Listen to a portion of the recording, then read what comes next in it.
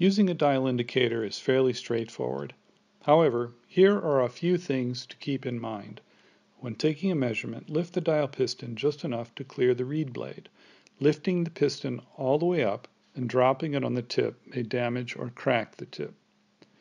Slide the reed blade over the stylus, keeping the blades level, and center the spine of the blade with the ball point of the piston.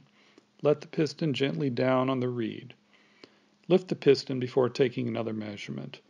Take measurements in one direction, not back and forth, for greater accuracy.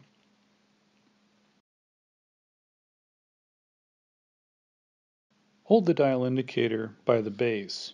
Holding the dial by the posts or the dial itself may affect the accuracy of the measurement. Don't touch or push on the stylus.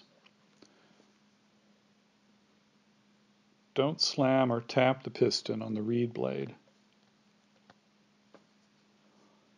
Don't lubricate the piston shaft if it sticks. This will just make it stick even more. Clean the shaft with a soft cloth to free up the movement.